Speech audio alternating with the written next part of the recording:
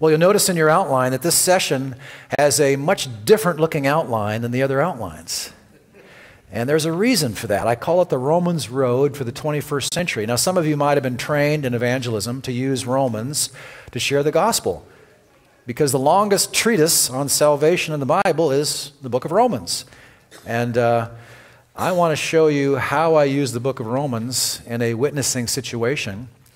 But what I have going on here is a kind of resource for you. And so, obviously, unbelievers have a great deal of false presuppositions. I have boiled it down to just a few on the front page here. And then I've keyed that to my outline on Romans. And so you'll see in parentheses which verses in Romans answer the objection. So notice the first objection. There's a lack of proof that the God of the Bible exists. That's handled in that number 1 point. The cosmos and everything in it's the result of blind natural forces. That's handled in the second one. It is a personal freedom to decide right and wrong for oneself. That's handled in the outline 3 and 4, parts 3 and 4. There are many ways to God, 4, 5, 7, 8. Answer that area. And then all the way through. So for this to really be useful to you, you'll just have to kind of study it on your own. Sometimes I recommend people, if you're doing a Bible study over coffee some morning, just go through these Romans verses until they are ready at your fingertips. And that's another kind of feedback I had on the break. I think it was Wendy came up to me and she said, you know, I fear that, no, she didn't say that. She said, I think that we have to be careful that we're not imparting to people a technique when actually it is our knowledge of Scripture we're recalling when we answer objections and when we present the gospel. The more able you are to bring verses to mind and where to locate them, the better prepared you'll be for evangelism. Pretty evident, isn't it? So the Romans Road for the 21st century. The Romans Road I was trained in years ago in the 1970s was a Romans Road that began in Romans 3. I've added chapter 1 and 2. And that's why I call it a Romans Road for the 21st century, because in the 1970s we had a far less percentage of the population that was atheist than we do today. So why not bring in Romans 1 and 2? Well, one of the ways I used this was again on an airplane, my favorite place to witness. I was on a flight from St. Louis, Missouri, back to California. And it was a full flight. And I sat somewhere where I'll never sit again. It was the tail section where you're in the fetal position next to the window. Everything's low, the ceiling, everything. And I began praying, Lord, give me someone I can share the gospel with. And so these were the last seats in the plane. And this big lug of a guy came in and he threw down his bag and he kicked it under the seat and cursed. And I said, thank you, Lord. I think I have a prospect. Thank you. So we just exchanged names and made some small talk and found out he was a concrete engineer who travels around and inspects different sites, see if the forms are proper for pouring the concrete and so on. And then I said, what do you do for fun? He goes, my friends and I get together and we smoke marijuana until we're in a practical stupor. So I'm thinking, okay, how does this work? A concrete engineer and a pothead, how does this go together? I'm not sure I'd want to be in one of his buildings that he inspected. His name was Nick. I said, Nick, have you ever seen a map to eternal life? He goes, no. Can I show it to you? Now, all I did was mentally use the book of Romans as an outline, which is creation, conscience, sin, salvation, sanctification, service. That's my own outline of Romans. Creation, conscience, sin, salvation, sanctification, service. And so we just dug right in. I showed him creation and that he's a creature made in the image of God. He's accountable to God. And then I got to the sin chapter on conscience and the law in chapters 2 and 3. And he goes, I'm not sure I want to hear that part. I said, well, can you imagine trying to use a map if you don't know where you are? It's useless. let's at least locate where you are in the eye of God. He is the divine GPS. And so he goes, okay, all right, we'll keep going, okay. So we made it all the way to the end, not the part about service and sanctification, but mostly what needs to be done if you're going to repent and come to faith. And he goes, man, I'm really glad I met you. This is incredible. This is profound. I like 95% of what you've said. I said, what's the 5% you don't like? He says, well, I didn't tell you that when my friends and I are high on pot, we fight demons. And you know what the good news is? We're winning. And he says, I don't like the fact that I need Christ in order to fight demons. I said, well, the demon's stock and trade is deception. You may think you're winning, but in thinking you're winning, you're losing. You can't win without Christ, who came to destroy the works of the devil. And we know from passages like Matthew 4 that when Christ took on the devil, he used spiritual weapons. How did he defeat the devil so that he left Christ alone? A phrase he kept repeating, it is written. It is written. The almighty, infallible Word of God by which all things are made, upheld, and will be restored is the powerful sword of the Spirit to defeat the enemy. He goes, wow, that's really good. Man, I'm so glad I met you. So he sat there and he just kind of stewed on this for about 10 minutes. And he hadn't believed yet. And so then he says, well, what about the Crusades? So that was his objection. What about the Crusades? As if the Crusaders somehow meant that the message of Scripture wasn't reliable.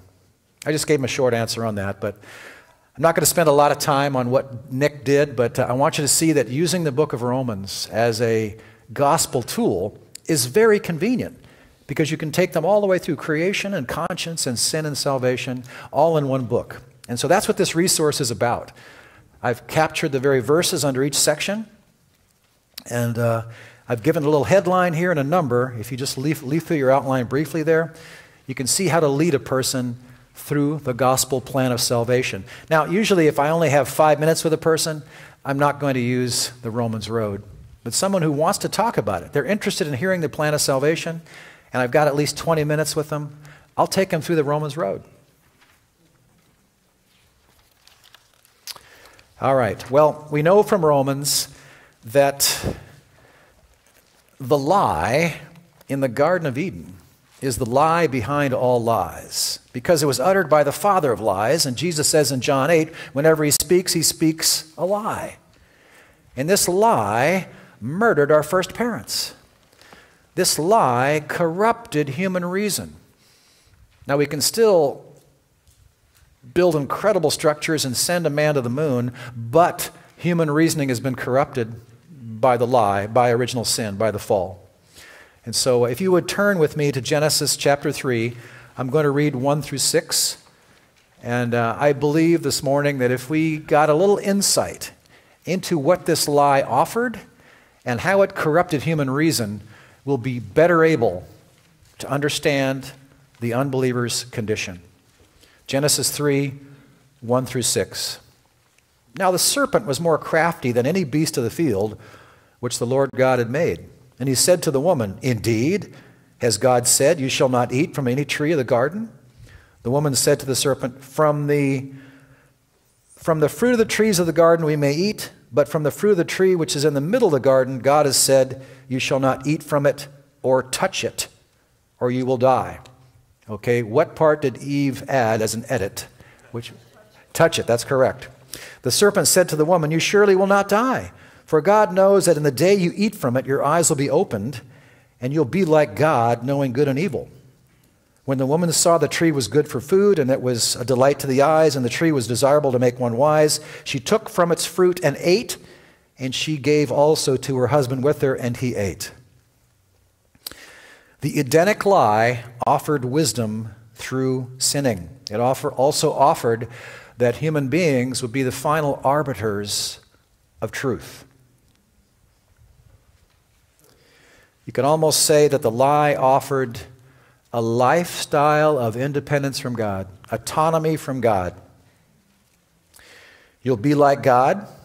By gaining knowledge, you'll be able to transcend your creaturehood. You'll be something other than a bounded, limited creature. You'll be able to know good and evil and choose right and wrong for yourselves without the consequence of death and damnation. You will have found reasons, by eating the fruit, you will have found reasons for living a self-directed life free from the invasive oppression of divine control. And so this lie is really quite complex philosophically. It offered independence. You'd be the final arbiter of truth. You'd be like God. You won't face death and damnation. You can choose right and wrong for yourself. And you will have found the reason for living a self-directed life out from underneath the thumb of your Maker. Now, this tells us a lot about how the natural man thinks today. For every little baby born into the world has this lie attached to its heart. Like the tentacles of some alien life form, this lie is attached to the heart of every single person. Not in the same wording, but in the same amount of bleak darkness. The Puritans referred to original sin as nature's night. Nature's night of the soul. So each of those three things offered, autonomy from God, being like God, transcending creaturehood, and so on, each of those is centered around. In fact, the liberty that the devil promised is ultimately loyalty to self-love. And that's important to realize that, because this helps us understand what our unbelieving friends are thinking. I teach a class at Masters on counseling, biblical counseling. And in biblical counseling, we say that the real you is the worshiping self. The most important thing about you is who or what you worship. But for the secular psychologist, the most important thing about you is the sacred self and its yearnings. That's the Holy of Holies, that nothing must violate. The sacred self is the Holy of Holies. It is guarded from all intrusion. In fact, unbelievers think that the most important way to be loyal to yourself is to never let anything in there other than the love of self.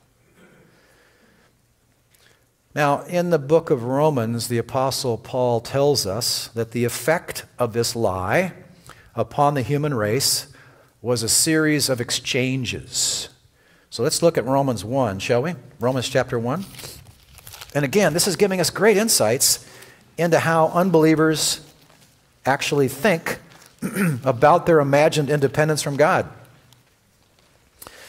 It says in Romans chapter 1, verse 23, that they profess to be wise, and then by doing so, they exchange the glory of God, the incorruptible God, for the image in the form of corruptible man, of birds and four-footed animals and crawling creatures.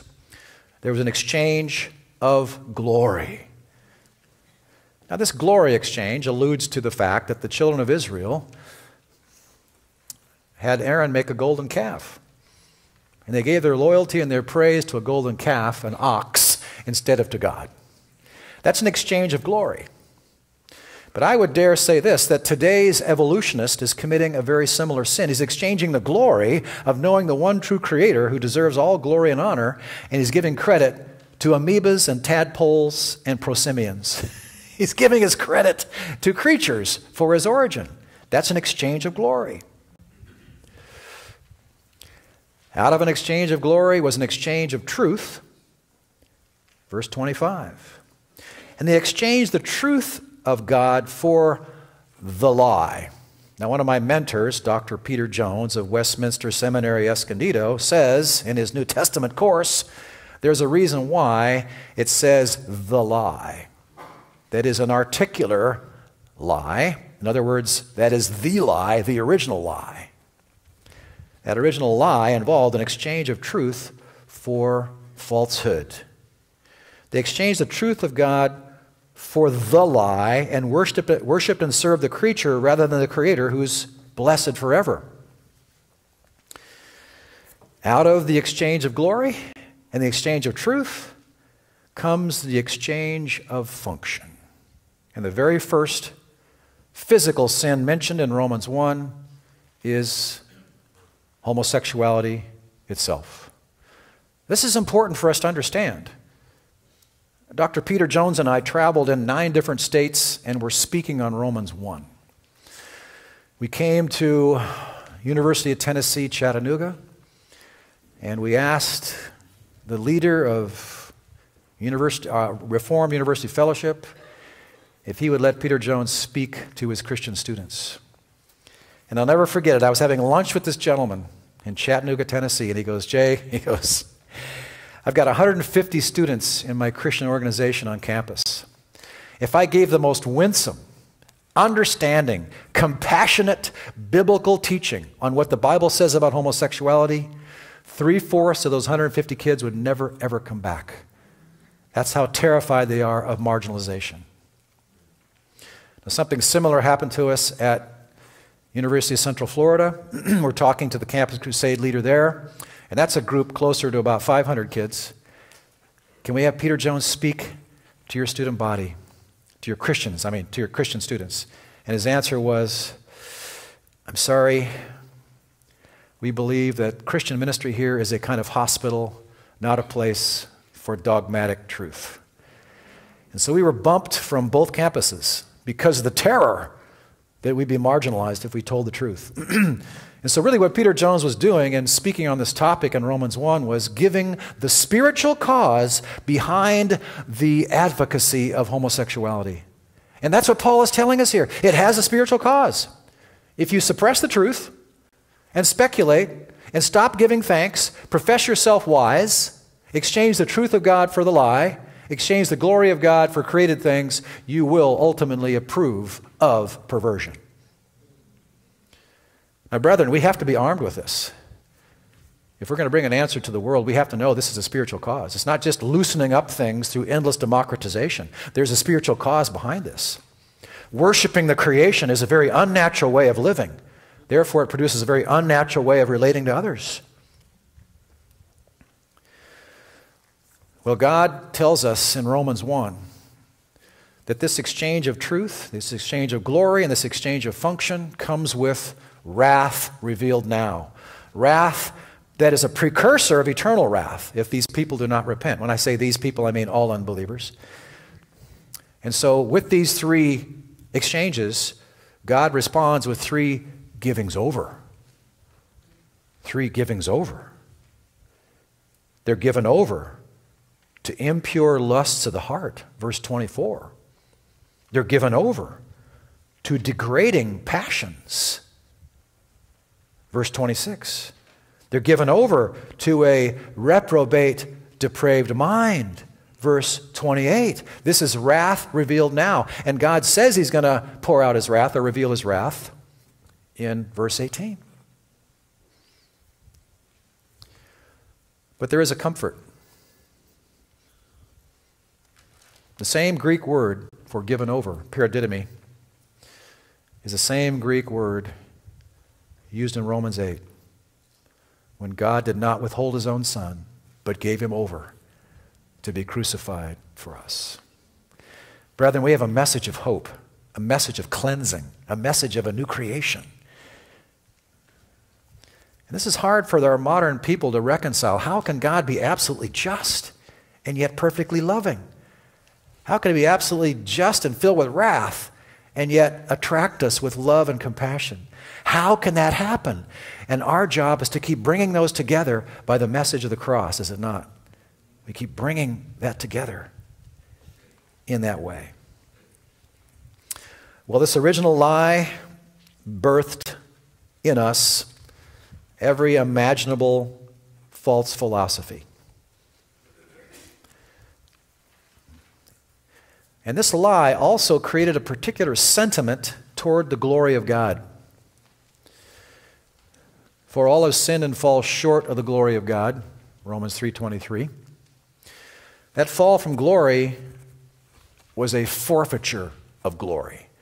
We forfeited the sight of God's glory, we forfeited the love of God's glory, and we forfeited the ability to reflect God's glory. Therefore, salvation, if it's to truly reverse our problem, must restore what the fall forfeited. It must restore the sight of God's glory, which God does in the face of Christ, 2 Corinthians 4:6. It must restore our love of God's glory, and every true believer has a passion for God's glory. And it also must restore our ability to reflect God's glory. And by the new birth and the Spirit's indwelling, we have that ability. And ultimately, we'll reflect that glory perfectly in heaven, right? This all goes together so beautifully. And yet in the mind of the natural man, God's glory and man's good are at odds. And that's what Satan offered Eve. How can you give your life to a God who's holding out on you? How can you give your life to a God who's holding back from you? Look at the beauty of that tree. Practically looks like something from, what's that movie where, Avatar. It looks like the tree in Avatar. He's holding back on you. Look at the delicious fruit. He's holding out on you. And he's also threatened by your human potential. You could be little gods. Doesn't sound like a God you want to serve, does it? And so Satan is casting this false dichotomy between God's glory and your good. And I dare say every unbeliever you talk to has that wedge driven between God's glory and their good. They assume it's a conflict of interest.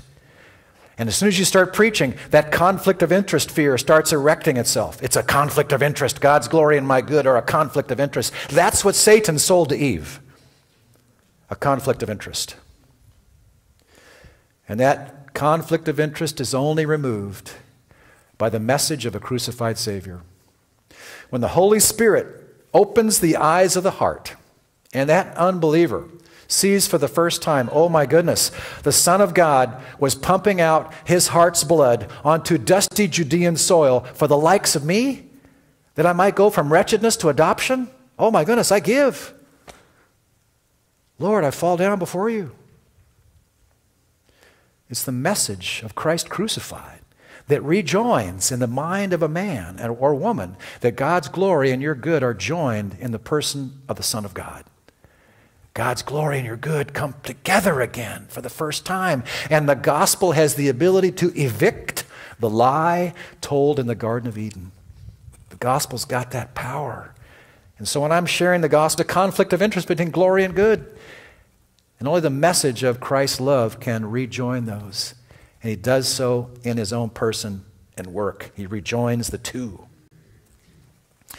So because unbelievers are buying into this conflict of interest view of glory and good, they embrace what's called a Gentile cosmology.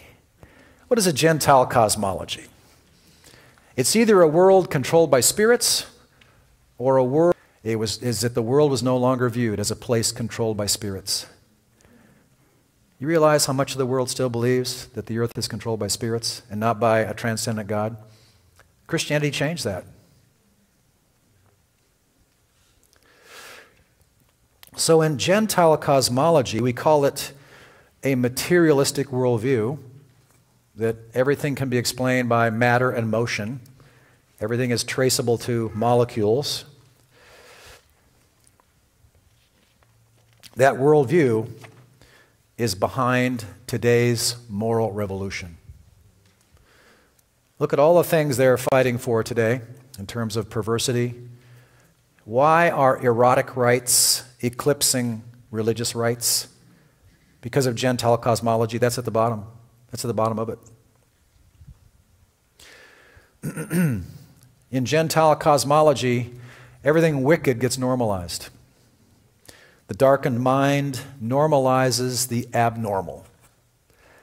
Evil, death, suffering, injustice, decay, extinction, all these things are normal rather than what they really are, a result of sin's intrusion. So the unbeliever uses his darkened mind to normalize the abnormal. He uses his darkened mind to desacralize the sacred. And what is God called sacred? Your body is the temple of the Holy Spirit. Marriage is the first holy institution. And the very things that God has said are sacred, the natural man is desacralizing or desecrating by his philosophies and behavior. The natural man is also naturalizing the supernatural. In other words, the things that God has done to make you a new creature. God is doing miracles. He's making believers as new creatures through the new birth. What a miracle that is. But everything miraculous, the miracles of Christ, the creation of the universe, the natural man naturalizes the supernatural. And in so doing, he envisions a disenchanted world. Now, I'm not using the word disenchanted the way a Disney movie would. Disenchanted in this context means a world without the fingerprints of Almighty God, a world that made itself, a world that just happened by itself. I think about, I was a science major in college before I was saved, and so I'm very attracted to life science and so on, and every time I see an article about a new robot that engineers have made. In fact, when I was writing my manuscript here, I wrote that there's a robotic dog that can stand up on its hind legs, obey commands, walk over all kinds of terrain, and I forgot to add that as of last week, the robotic dog can do backflips. Now here's the amazing thing. Scientists can make a robotic spider or robotic dog, but do they really realize they're just thinking a tiny, tiny afterthought of God's thought on how that creature would be using locomotion? They still have to have computers and wires and everything else, but the one thing they didn't write the program for was a creature that could recognize its mate,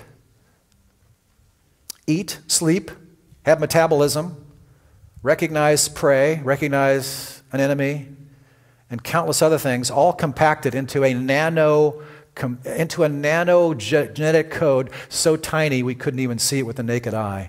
And yet it could build a dog, a spider, whatever, with all its behaviors, all its instincts, everything necessary to thrive.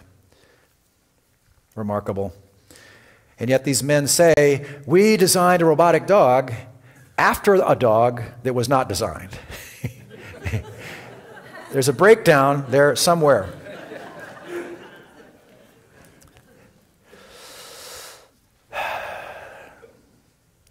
Now, God has filled the universe with his fingerprints.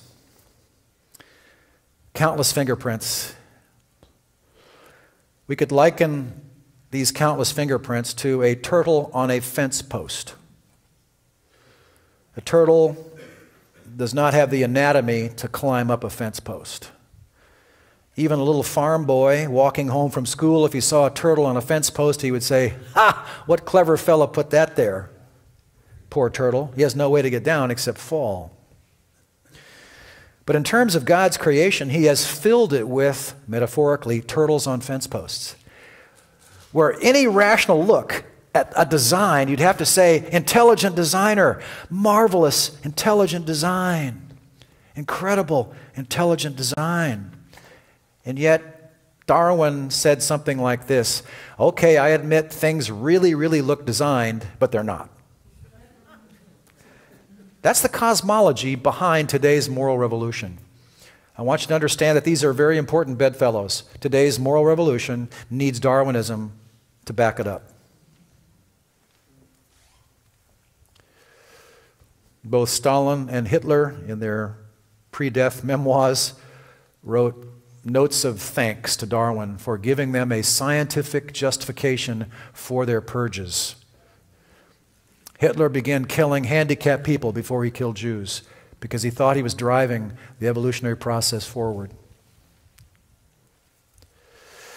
Something we need to know about a person's worldview is that they did not select their worldview by carefully examining the evidence. Worldview is a function of heart commitment.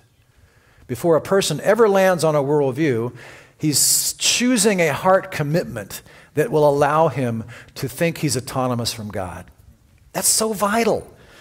Because sometimes when we witness, we think it's our job to deconstruct their worldview and talk them out of it.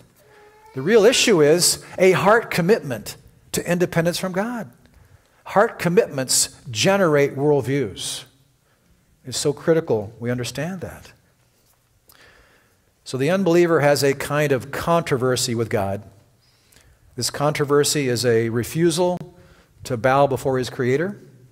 Remember, God has an absolute claim on our lives. He owns us. He created us. He's got the right to tell us what to believe and how to live. And I often tell my unbelieving friends, the big fight today is for identity.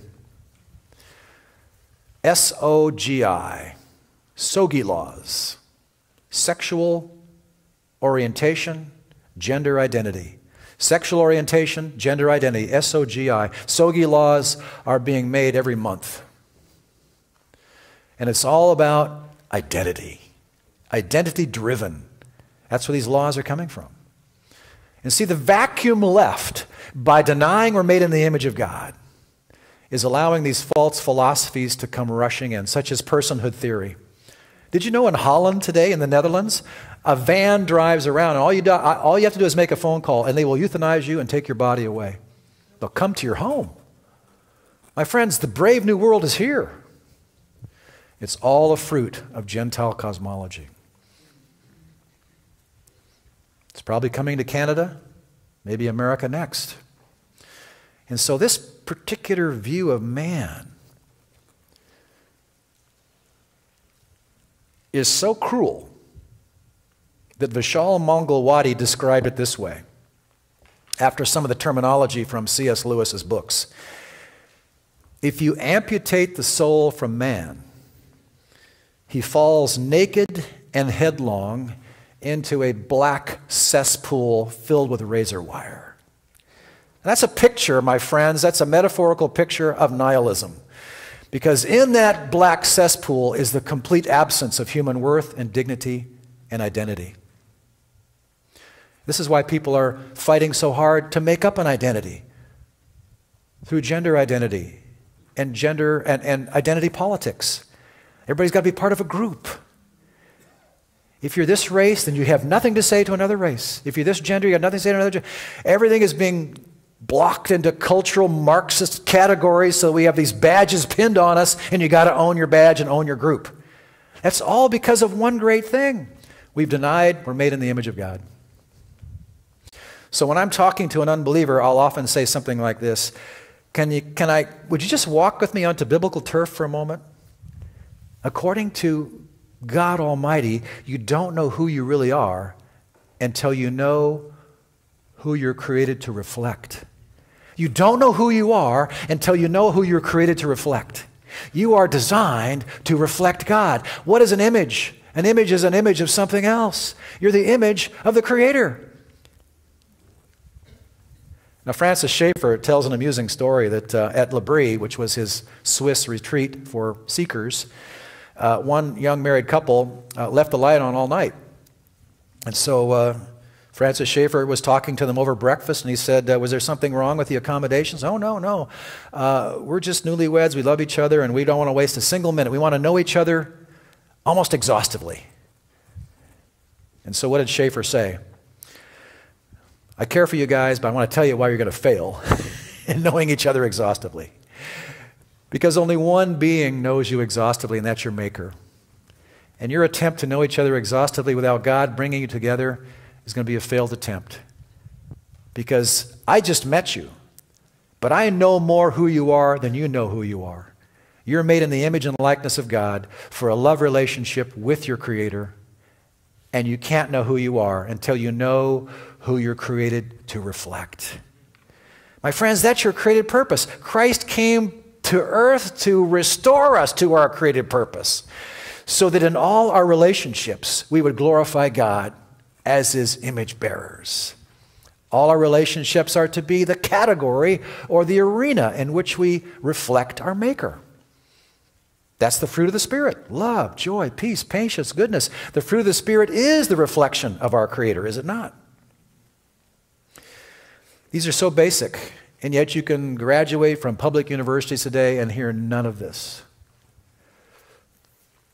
The day Obama was elected to his first term, I took a group of students to Cal Arts University, my favorite hangout, and I had a little sheet of paper which said, law theory.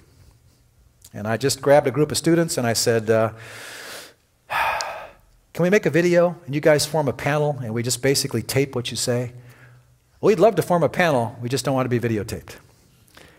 And so the questions went something like this. What's the connection between law of man and law of God? Where do they join? Law of God and law of man. Next question, what's the connection between law and morality? Next question, what's the connection between morality and conscience? Next question, what's the connection between conscience and judgment day? And we've all heard that little poem, sow a thought, reap an action, sow an action, reap a habit, sow a habit, reap a character, sow a character, reap a destiny. And so after they tried to answer all these questions in the law theory handout sheet, I gave the biblical answer to those questions. And I had drama majors, I had dance majors, and I had gay people in that group. And you'd be amazed at the answers. This one woman who was a dance major, she said, we're not allowed to talk about things like this at this school. She says, I want to get a bunch of students together and have you come back and open this topic up because it's desperately needed. Then another dance major said, I think what you're saying is true. My life needs a ton of work after hearing this. And so, brethren, we have the truth in our hands. We have reality. We're testifying to reality when we share these things with unbelievers. And there's a work of correspondence going on. It was certainly true among these dance and drama majors on that particular day.